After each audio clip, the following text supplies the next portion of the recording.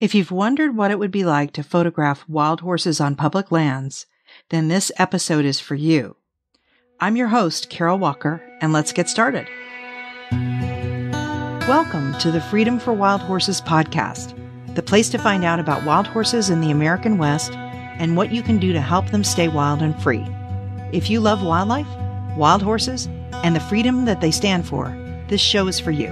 I'm your host, Carol Walker. Let's get started. I'm going to give you some of my background and then some information on wild horses in America and where to find them, what type of equipment to use to photograph them, how to approach wild horses, and finally my suggestions on settings to use. I've been photographing horses for my Living Images business since 2000 and photographing wild horses since 2004. I used to teach workshops on horse photography, and I wrote a book to help people with some easy-to-follow guidelines, and it's called Horse Photography, the Dynamic Guide for Horse Lovers, which includes many things I'll be discussing in this episode. One of the very first things I would tell my students was the best way to improve your photographs of horses is to learn about horses, observe horses, find out about horse behavior.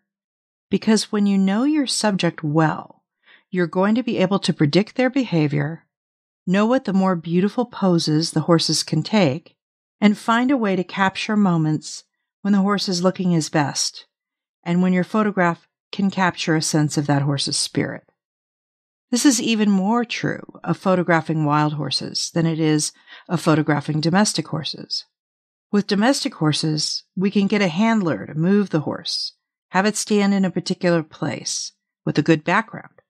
Or, if it's under saddle, have the rider move it in a pattern that allows us to capture its movement. But when horses are in the wild, we may only catch a fleeting glimpse of a particular horse. We might see horses in one big mob with no way to isolate individuals. We may only see the horses grazing or napping. And when photographing in the wild, the biggest key to getting good photographs of horses is to learn their habits and patterns and spend time among them so that we know where the water holes are, when they might go to drink. Knowledge is the biggest key to getting good photographs of wild horses, not how expensive our gear is. There are wild horses on public lands managed by the Bureau of Land Management in 10 western states: Arizona, California, Colorado, Idaho, Montana, Nevada, New Mexico, Oregon, Utah, and Wyoming. Nevada has the most wild horses, and Wyoming has the second most. If you want to visit a particular herd, I suggest Googling the state and the area.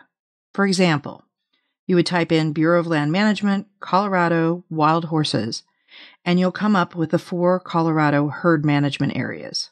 Then select an area, such as Sandwash Basin. The website gives a description of the herd and the horses, and in the case of Sandwash, a map of the area. Not all of the herd management areas have a map online. There are also many places that offer tours of wild horse areas, such as the Pryor Mountain Wild Mustang Center in Lovell, Wyoming, which gives excellent tours of the Pryor Mountain wild horses.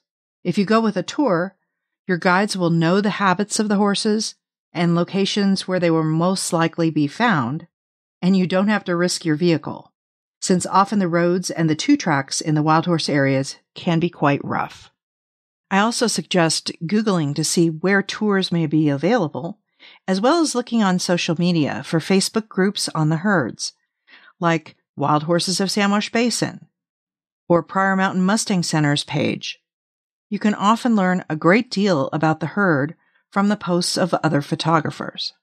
Of course, you can go out to visit wild horses on your own, and if you do, I have a few suggestions. First, do some online research about the area. A 4-wheel drive vehicle is going to be the best choice to drive, as all of the areas are on dirt roads, and some are better than others. Get a map of the area you are planning to visit. The Bureau of Land Management has maps of the regions for sale in their field offices, but my favorite maps are the DeLorme, Atlas, and Gazetteer maps. There is one for each state. They have really good detail, and you can order them online. When you go, make sure you have a good spare tire, plenty of water and snacks, and a cell phone. Binoculars are very helpful for spotting horses. And never go when it's muddy. You can become stuck. My favorite times to go and photograph wild horses are late spring and summer. Fall is a good time too, but winter can be really tricky, depending on the weather conditions. You do not want to become stuck or break down when it is very cold or there is deep snow. Why am I talking about preparing for a trip in a podcast about photographing wild horses? Because getting there and being prepared is the most important part. Once you've made it to a herd management area, that is when the challenge and fun begins, because now you have to find some horses. Now I'll discuss camera equipment. These days, everyone has a cell phone. But in order to get really good images of wild horses, either a DSLR or a mirrorless camera are the best options. I am not going to recommend one brand of equipment over another. Canon, Sony, and Nikon all have great entry-level cameras, in addition to top-end pro cameras. You do need a long lens to get photographs of wild horses, while staying far enough away to respect them and to be safe, and to allow you to observe them while not interrupting their natural wild behaviors. I suggest at minimum a 100 to 400 zoom lens, or a fixed lens of 400, 500, 600, or 800 millimeters. I'm a fan of zoom lenses because they give you the flexibility of being able to zoom in close on a horse's face or zoom out to capture the horses amidst the landscape. I am currently using the Canon RF 100 to 500 lens most of the time when photographing wild horses. It is light and I can handhold it because it has terrific vibration reduction to keep images sharper. When I was using a 600 lens, which is much heavier, I used a monopod to steady my shots and improve focus. When hiking with the 600 became too much for my back, I switched to a mirrorless camera and the lenses because they're lighter and the quality is amazing. If you're just starting out and not quite ready to invest in expensive gear, I suggest renting equipment from either your local camera store or a lens rental company like lensrentals.com, so you can see if you like it before you buy it. I also suggest having a spare charged camera battery with you at all times. It's no fun once you've hiked to find some horses having your battery die. I also always have extra memory cards with me because you never know when you might have an amazing opportunity, and fill up your card with images. Also, be sure to bring your instruction manual with you in case you need to figure out how to adjust your camera. One of the most important aspects of photography is using the light. The most beautiful light is from just before dawn to about 2 hours after, and then the last 2 hours before sunset and just after. Those are the golden hours. You can find apps for your phone that will give you sunrise and sunset times for where you are, which can be very helpful. I plan my drive out to the horse area I'm visiting so that I arrive just before dawn. Wild horses are usually most active in the early morning or late afternoon, especially when it's hot in the summer.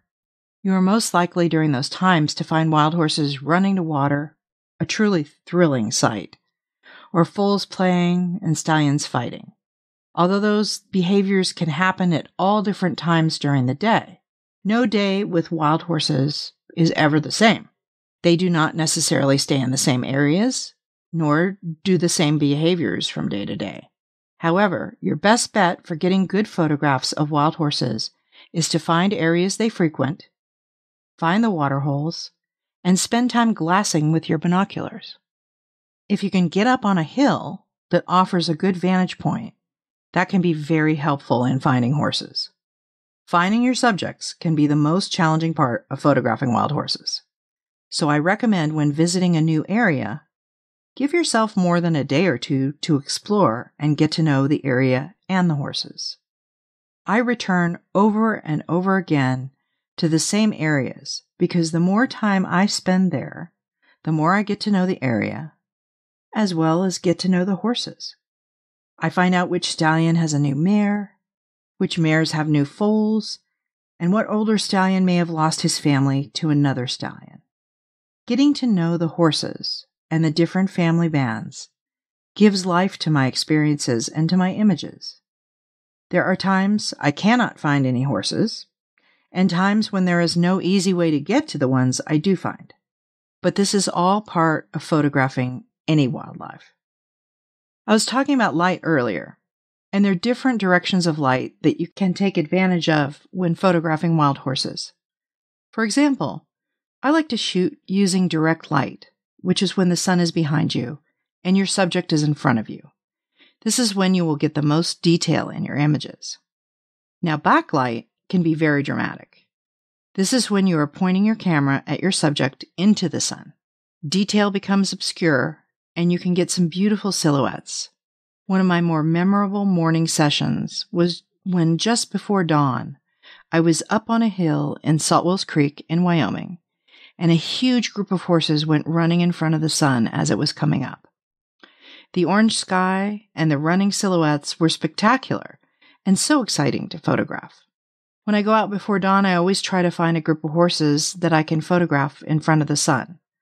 This works just as well in the evening as the sun is setting. Different weather conditions can also be very dramatic. I love a day with dark storm clouds in the sky as a backdrop. Foggy days can also be beautiful, giving a mysterious feeling to the scene. Snowing can be wonderful, and sometimes the autofocus on the camera will try to focus on the falling snow and not the horse. So in that case, I recommend switching to manual focus. When you've found some wild horses and they're not moving away from you, how do you approach them? I get out of my car and get my equipment slowly and quietly and watch the horses carefully as I approach. If one or more members of the family or group looks nervous, shifting around, or snorting, I have gotten closer than they feel comfortable. When I think I might be at a good distance and the horses are not moving away from me, I often sit down and try not to sit on cactuses. It's not fun, I can tell you. And then just watch them. Wild horses are most often taking a mid-morning nap, especially when there are young foals. And I've spent many hours with groups of wild horses who are sleeping. When they start to wake up, the foals get up to nurse. The stallions may breed the mares or have scuffles with other stallions, and the mares may groom each other. It's a great time to observe and photograph behavior. A large part of getting good shots is paying attention to what may be happening. If a mare starts moving in the direction of a waterhole and the family starts to follow, I'll go to the waterhole and wait for the horses to come in and drink, because I don't want photographs of the horses walking away from me, but I'd rather have them walking toward me. But never get between a mare and a foal, or a stallion and his mares, and don't get too close to the horses. The idea is not to interfere with their lives, but to watch and become part of their natural world for the brief time you are there with them.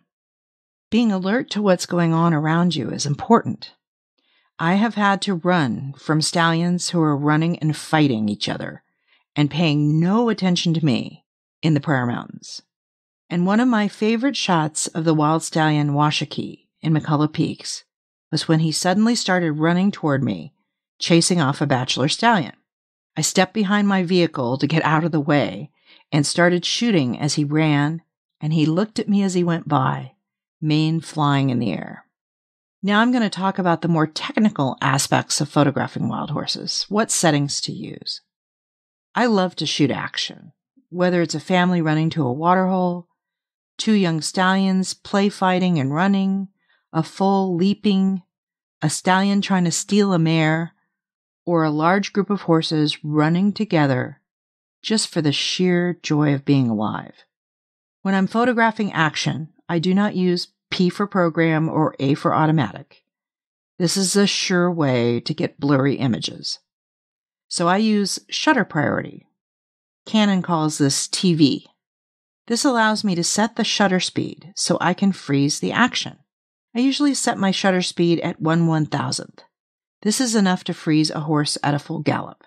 And then the camera sets the aperture, depending on how much light there is. I have to change my ISO settings depending upon the light. ISO measures the sensitivity of your image sensor. The lower the number, the less sensitive to light, and the higher the number, the more sensitive it is to light. Usually on a bright sunny day, I'll have my ISO at 400 to 640. But if it's darker, I will go up to 800, 1600, or even 2000. The higher my ISO, the more possibility of noise in the image, but the newer cameras handle lower light situations really well. Light changes as the day progresses, and also as I move around to different locations. So I always want to be checking my settings. Another setting you can use is aperture priority, or AV. This works well for portraits when the horses are standing still. You select the aperture number, and the camera will automatically select the shutter speed. If you want to blur the background of your image, which focuses more attention on your subject, you'll want a lower aperture, like 5.6.